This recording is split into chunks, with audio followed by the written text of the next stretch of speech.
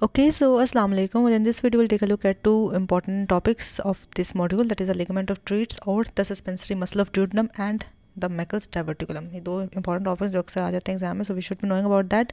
So this is the ligament of Treitz or the suspensory muscle of duodenum, which is extending from the duodenojejunal flexure and the third and fourth part of duodenum, and it's basically extended towards the right crus of diaphragm.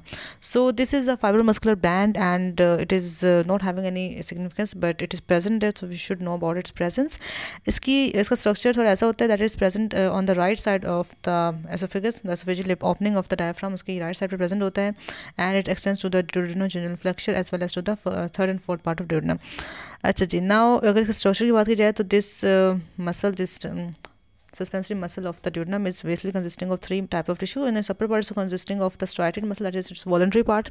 In the middle part is composed of elastic fibers, and its lower part is composed of plain muscle, that is a smooth muscle fiber, which is involuntary. So upper part में ये voluntary है, middle part में elastic fibers, and lower part में is involuntary, consisting of smooth muscle fibers.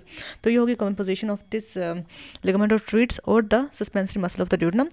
And इसकी importance है that whenever it contracts, it will be increasing their duodenojejunal angle. ये angle increase कर जाएगा इस flexure का, और अगर इसकी अटैचमेंट जस्ट duodenojejunal फ्लैक्चर पर ही हो और third and fourth part of duodenum पर ना हो, तो इसकी कॉन्ट्रैक्शन से, इस मसल कॉन्ट्रैक्शन से will be finding that there will be decrease in the angle of the duodenojejunal flexure, और ये जगह ऑब्स्ट्रक्ट भी हो सकती है, जिससे यहाँ पे पार्शियल ऑब्स्ट्रक्शन ऑफ गट भी देखी जा सकती है if this is only attach to the flexure and not to the third and fourth part of duodenum. अगर third and fourth part duodenum पर भी अटैच है अलॉन्ग विद द फ्लैक्चर, तो उसकी कॉन्ट्रैक्शन से ये एंगल इंक्रीज कर जाएगा और ये जगह लाइक ओपन अप हो जाएगी. ठीक है, तो ये था हमारा लिगामेंट ऑफ ट्रीट्स या फिर suspensory muscle of the duodenum. अब बात करते हैं about Meckel's diverticulum. ये एक इंटायरली डिफरेंट चीज़ है, इसको हमने उसमें उसका कंफ्यूज नहीं करना. Diverticulum हमेशा हम किसी भी प्रोट्यूबरेंस को कहते हैं, तो it's also a kind of बल्जेंस या स्वेलिंग ऑन द इलियम, और बेसिकली ये near the ileocaecal valve present होती है. नो दैट जहाँ पर इलियम सीकम से मिलता है वहाँ पर वी हैव इलियोसेकल वॉल्व, उसके नियर, उसके अबाउट 60 सेंटीमीटर प्रॉक्सिमल हमें ये एक स्वेलिंग नजर आती है एक्सटेंडिंग फ्रॉम द इलियम.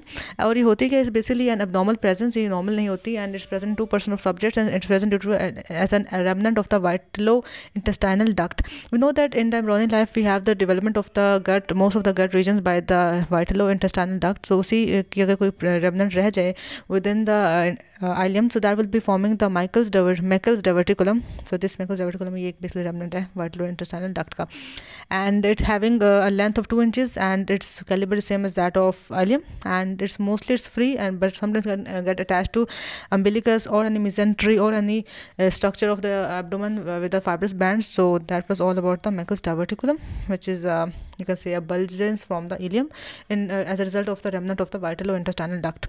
तो बस हमें ये बताना चाहिए इसके बारे में. So that was all about these two topics. Thank you so much. Allah Hafiz.